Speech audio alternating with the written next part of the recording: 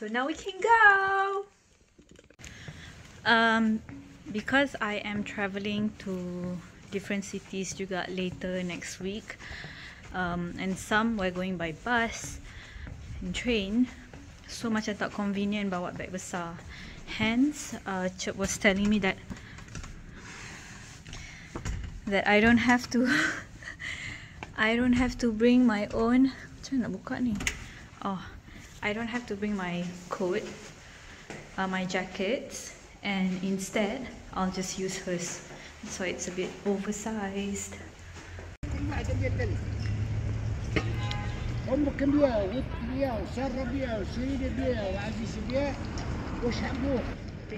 I Google mapped to the city center where there's a lot of kedai. Yesterday I bought like a pass. Mahal juga lah, for 3 days.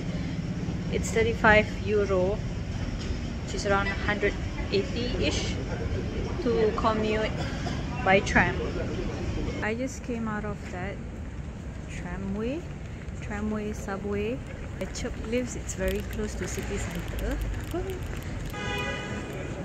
Wow, so cute, so cute.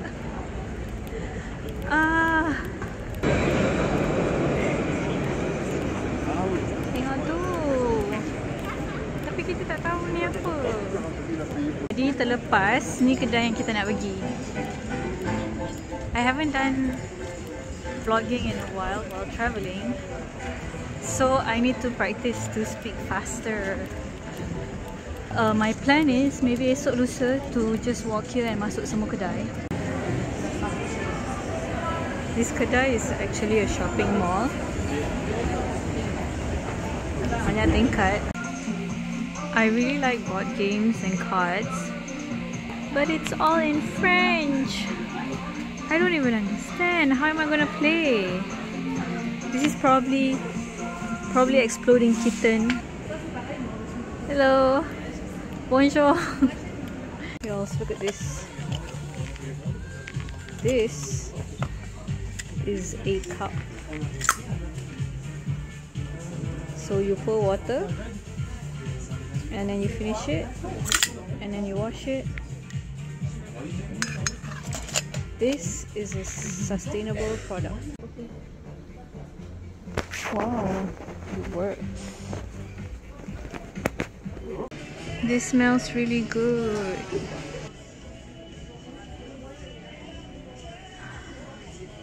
Bau macam bedak yang nenek kita buat kat kampung. You can see people buying these Christmas decorations. Cantik ni. The lotus. Look at this. I don't know if you guys saw the trend in TikTok. Like they try to put an upside down something inside and then fill in with flowers. Lepas tu nampak cantik. This has a similar concept, but what intrigued me is that you can put flowers like this and you can also put it upside down and put flowers in here. Okay, nak cerita sikit sambil kita jalan-jalan dan tengok kedai ni yang banyak sangat benda cantik yang tak boleh beli. Kita rasa seronok datang sebab nampak ramai. It's very diverse. Maybe I'm just ignorant or doesn't know much. Tapi I thought like I was afraid to come to France sebab I know it's a bit, I heard macam racist a bit and then ada Islamophobic sikit. But hari ni saja I think I saw like more than 10 hijabis and all the hijabis are bangsa yang berbeza-beza. And everyone speaks French with me, so I have to learn to say thank you and hello, not in English, so that it's more meaningful. So cute and pinky. Saya nak beli benda ni untuk Aina Nabila je. This is cute too.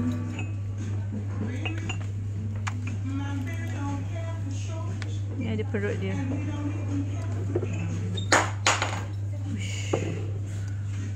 Risau lah orang lain jatuh, kita risau. This pillow is 15 euro.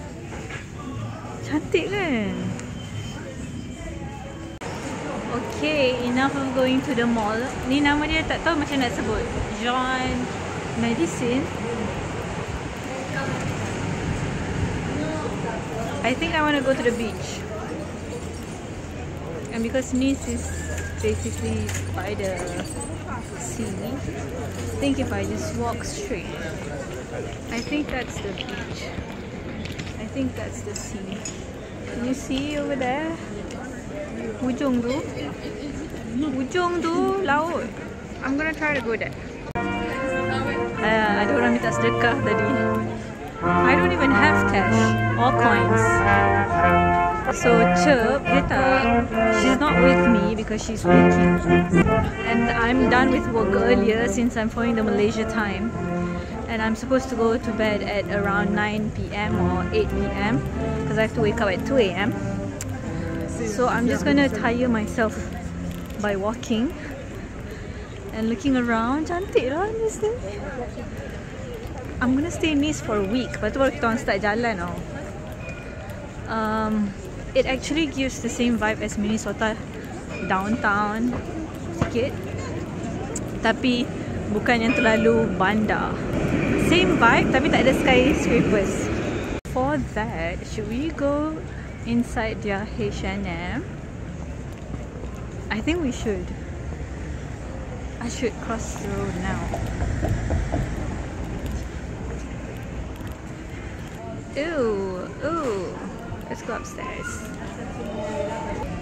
Tak tahu sempat ke tak pergi pantai. Lash lift kita okey lah. Nampaklah naik sikit walaupun serabut. Banyak jerawat naik. Tapi korang tengok ni, kita dah tak ada freckles sebab hari tu kita buat IPL. Ni kita rasanya nanti jatuh. TMI. Tak larat nak masuk dalam sebab too colourful. Oh, ni pun more kedai down here. I think I'm done with window shopping.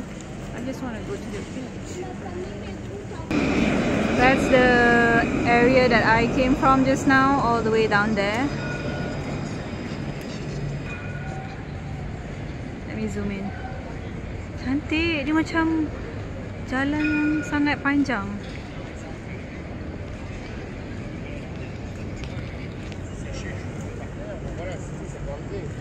Ni apa? Beca-beca Melaka. Okay, we're almost there. That's a lie. So there's a merry-go-round behind me.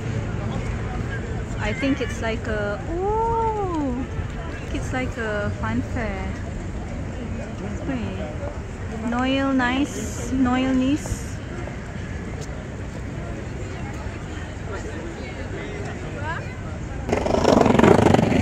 Trying to adapt sebab dah lama tak buat vlogging. Ooh, there's a huge Christmas tree.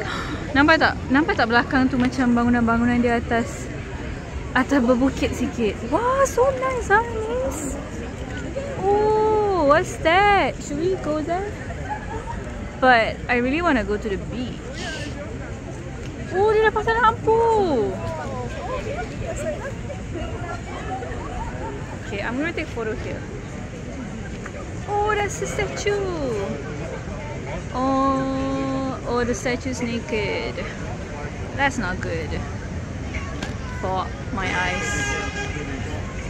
Cuba nak ucap terima kasih kepada semua orang yang tengok saya punya sirat. Sebab saya jalan seorang, so rasalah macam ada orang jalan dengan saya. Kalau especially if we can talk about my trip as if you were here. But it would be nicer if next time y'all come with me. Okay, kejap Tengok tu. Tengok tu. Nampak tak lorong dalam tu?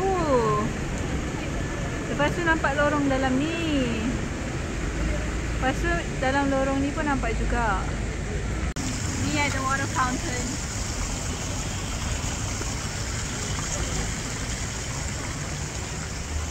Oh, I don't want to show the naked statue. Okay, that's about it. Let's see if we can see the beach. Oh. Ah, I can see the sea. Tapi macam tak nampak pasir je. Tak apalah. Let's just go down. So far korang okay ke? So far how am I doing the filming? Okay ke tak? Ke macam goyang-goyang? I know I talk a bit slow. Mungkin kena cakap laju sikit. Let's do some talking while we head to the beach. Oh, okay. So if you ask me, I've never really travelled solo to a place that I've never been before. Ni pun nak kata travel solo pun tak kira juga sebab Chirp is here, so it doesn't count. In the US, I've went pun because I've been to those places before with friends. My parents, they trust me. My mum pun juga have travelled alone herself in her 30s lah, not in her 20s. So diorang berani and yakin that I can. Of course ada je risau-risau dia. What's this statue about? What's this monument about? Sculpture? What do we call it? I don't know. I can see the beach.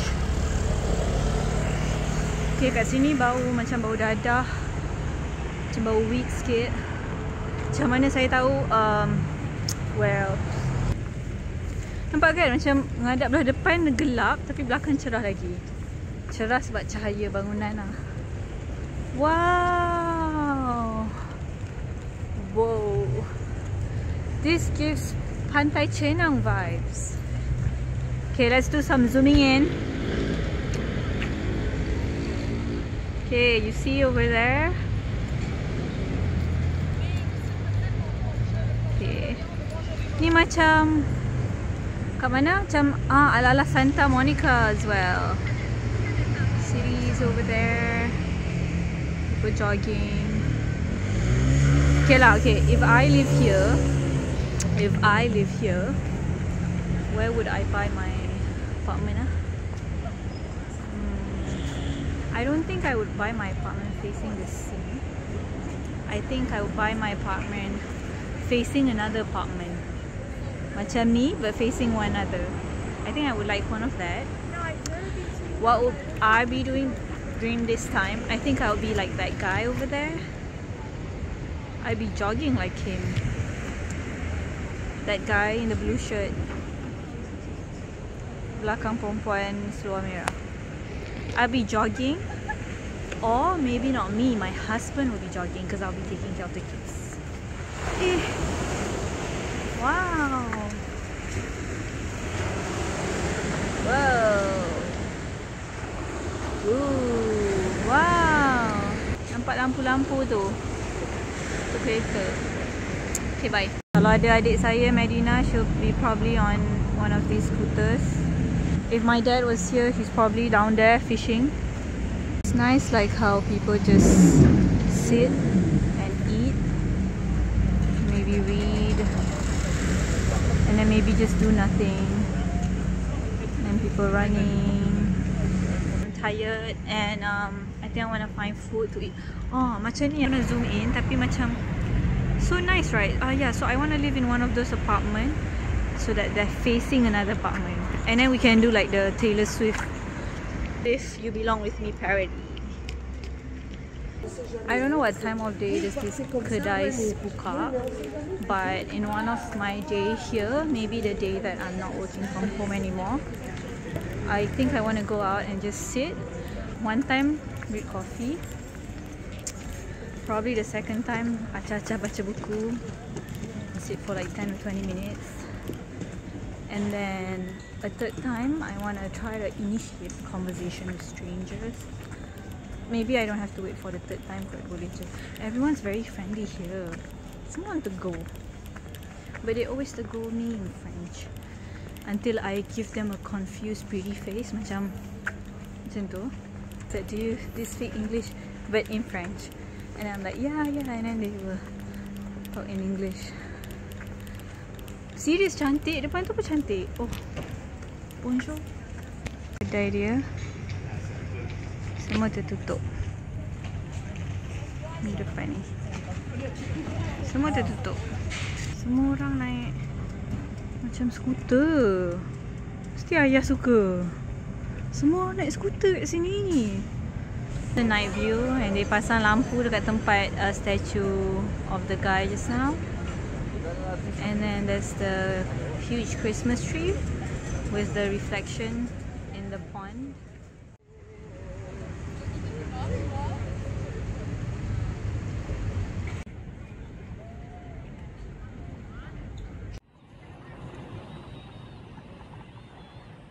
And this is like an open space where people just chill and order stuff. I want to order something here, but I think I'll order it so quick because it's my first time going back to Chip's place. And honestly, I think I 80% remember. So I'm afraid of the 20%. Ooh, look at the vibe here. Oh, it's bars. No wonder. Should I walk here? I don't want to walk here. It's just so lively at night. Nak ajak masuk one kedai because it looks so cute. It's so narrow. Kat sini berwangi. Different shapes of candles.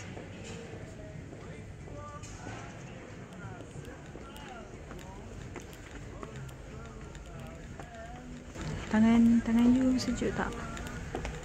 Pegang tangan.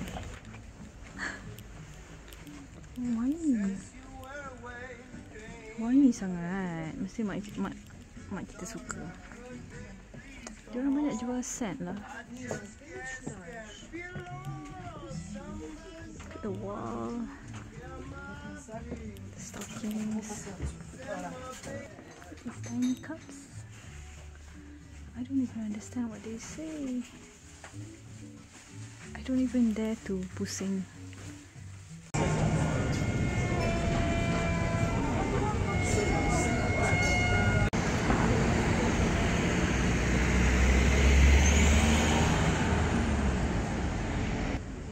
Jalan dia comel-comel, banyak pokok-pokok. Pokok betul. My ride home is here. Turun bawah ni.